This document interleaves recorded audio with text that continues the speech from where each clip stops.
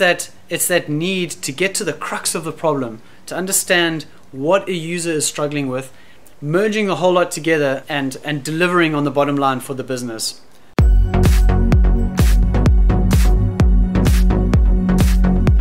Imagine walking into a house for the first time, and even though you've never ever been there, you know exactly where to go to get to the kitchen. You know which light switch is going to activate which light, and best of all, you know exactly where to find the coffee cups. It feels like the place has been designed around you. That's what UX does. So next time you visit a website for the first time, or you download an app, and everything just feels really intuitive and you have no idea, it's almost creepy why, that's because a UX designer has been there. Hey guys, my name's Justin, and today I want to explain to you the difference between a UX designer, a graphic designer, and a user interface designer. So, number one, how does a user experience designer approach a problem, and how is it different from a graphic designer or a UI designer?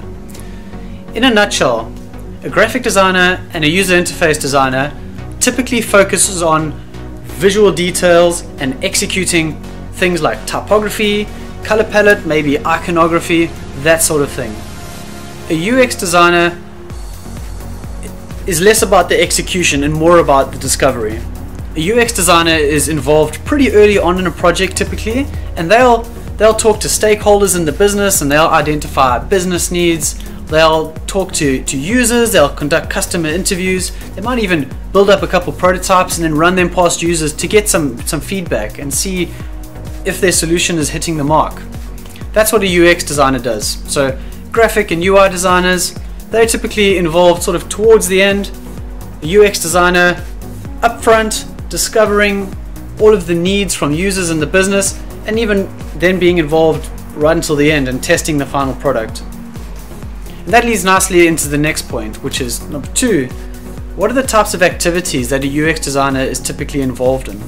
And I touched on some of these before. They might be gathering business requirements from stakeholders, or maybe they'd be mocking up prototypes or imitations of a next version of a product that the business wants to get out there. And then they might be taking feedback from actual real life customers that they've gone out into the field and talked to and interviewed, maybe had coffee with, and really understand if that prototype or that imitation of the product is solving any real world problems. So those are the types of activities that a UX designer would typically be involved in. And those are just a few. UX designers might be involved in card sorting, they might do competitor analysis, they might be conducting a heuristic review to make sure that the website is following best practice and it's really easy and simple to use. But ultimately, UX designers tend to have a pretty broad skill set, and they can go about tackling a problem in any number of ways. There's definitely no set formula, but ultimately it's all about that same mindset, and that mindset is about going into a problem, identifying the customer need, bringing in the business needs, making sure that the two meet in the middle, because ultimately at the end of the day, as passionate as you are about typography or prototyping or colors or iconography, at the end of the day, design is still about the bottom line and what profits you can bring back for the business to keep them going. And that leads nicely into the next point, which is number three, how much do UX designers actually get paid? UX designers get paid fairly well. They have really great work-life balance, and most UX designers will start out on around about $80,000 a year. When you compare that with the graphic designer, graphic designers might earn around about $50,000 a year, and a UI designer probably around about $70,000 a year. Now all of those figures will vary depending on what industry you're working in or how many years experience you have.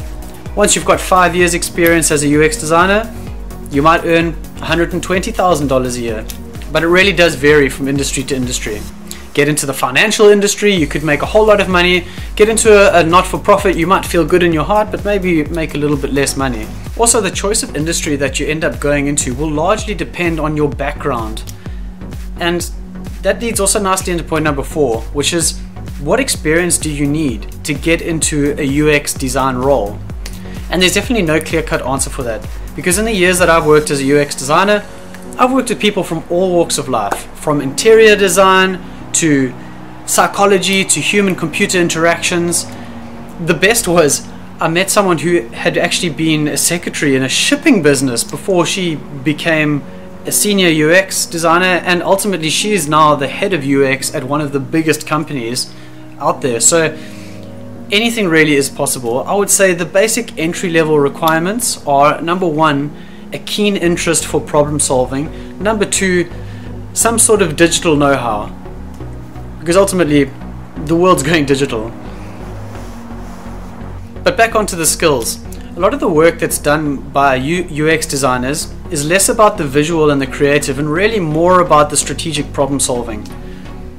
So some of the skills that are going to help you in that area are research skills, and that plays a lot into soft skills. So ability to listen, humility, being able to empathize with users, really being able to get to the heart of their problems and then solve those problems through the digital interfaces that you then design for your end clients. And if we're looking at the types of tools that different designers use and the experience that you might need, for graphic designers, typically Photoshop, Illustrator, and Corel Draw seem to be the tools of the trade at the moment. When it comes to UX design, Sketch, Adobe XD, and InVision for prototyping. Those are really the big three. Again, there are a lot of different tools, but those are the three main tools that you'll use to create prototypes and create designs. But that's just one side. Those are the creating tools. On the research side, which is arguably much more important, there are a number of tools. Optimal Workshop, usertesting.com, Hotjar, those are just three of the tools that are out there. There are many. And like I said before, UX designers will have a broad skill set with a number of tools that they can use. But the one thing that they all share in common is that mindset, and that mindset is about understanding user needs, user problems, real world problems, and business goals, merging a whole lot together and delivering on the bottom line for the business. That is ultimately the differentiating factor between a UX designer, a UI designer, and a graphic designer. It's that need to get to the crux of the problem, to understand what a user is struggling with, how you can solve that problem, and how you can weave in that business value at the end of it. Validating your solutions through testing, through speaking to actual users, through speaking to stakeholders in the business, those are the key differentiators between UX, UI, and graphic design. I hope that I have answered your curiosities, and I hope that I've inspired you to maybe pursue a role in UX, or maybe in UI, or maybe in graphic design, whatever it is. But until next video, hit the subscribe button if you like this one, and go forth and be awesome. Goodbye.